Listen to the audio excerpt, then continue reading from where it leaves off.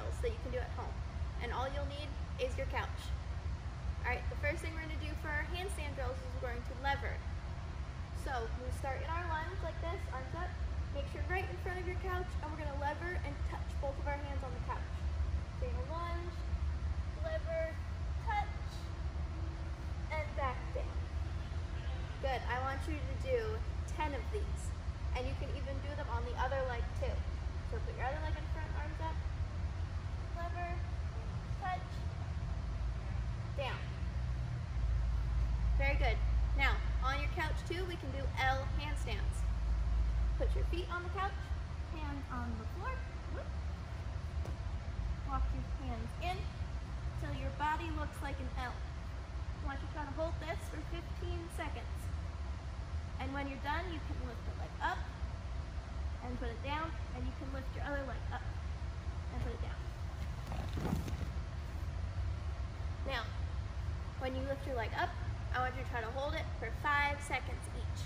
Very good. So now we're going to be working on drills for our cartwheels. Now we're going to start with our couch, and if you have another couch cushion you can put on the floor or a pillow, but if you don't, that's okay. You can just put your hands to the floor. So we're going to start, and we're going to put our back leg on the couch, super straight, bend our good leg, and we're going to do a lever. So we're going to lever, touch, and back up. We're going to do 4 more. Ready? 1, 2, 3, 4. Very good. And you can do them on both legs if you would like. Now, we're going to hold that lever, that upside down lever position. So, pick whichever leg you want. We're going to do both. So, start your lunge, arms up, lever, touch, and try to hold it. Ready? 10, 9, 8, 7, 6, 5, 4, 3, 2, 1.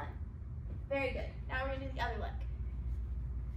Ready? Lunge, arms up, and go.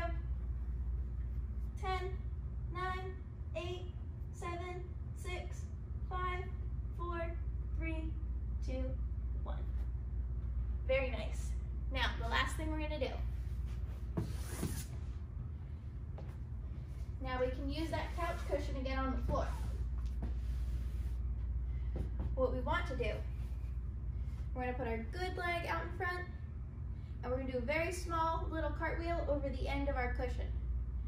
So you're going to start by putting your hands on the end of the mat, and you're going to jump them over to the other side, and arms up.